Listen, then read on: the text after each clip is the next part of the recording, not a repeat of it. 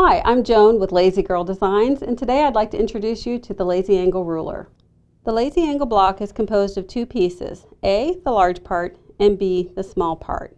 The Lazy Angle itself runs from the corner to the center of the side when sewn into your finished quilt project. Cutting using the Lazy Angle ruler is very simple. Cut the size strip you need based on the size block you want. So for a 4.5 inch unfinished block, we'll cut a 4.5 inch strip.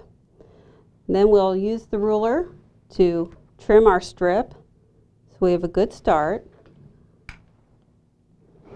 And it's a very efficient cut. This is all we're going to lose off of that strip. For the first cut, we have a squared edge to the strip, so we need an angled cut. We're going to find the 4.5 inch mark on the tool that matches what our fabric is doing. So here we've lined up 4.5 on the ruler with the edges of the 4.5 inch strip. And simply cut along the angled edge for our first two A pieces. We're working with a folded piece of fabric, so we have two mirror image A pieces at 4.5.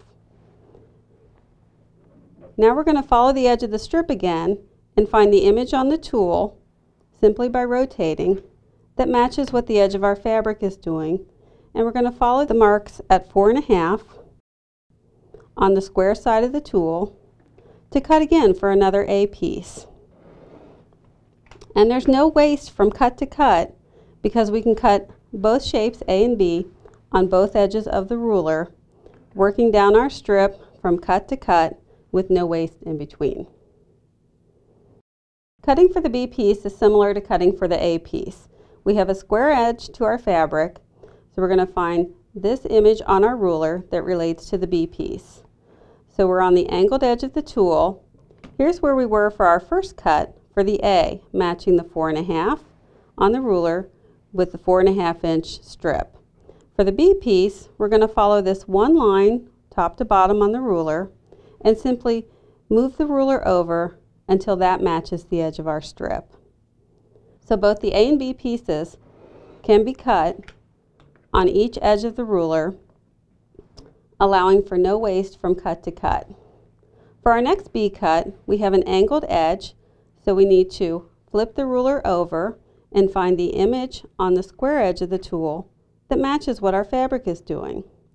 So here we are at the 4.5 inch mark, matching the top edge, angled edge, and bottom edges of our fabric, and we're ready to cut for another B piece. And what's under the tool is our next identical B piece. This method allows us to cut all of the A and B pieces we need from any fabric combination. So if we have a quilt design which only needs A from one fabric and B from another, we can cut just the pieces we need without any waste from cut to cut.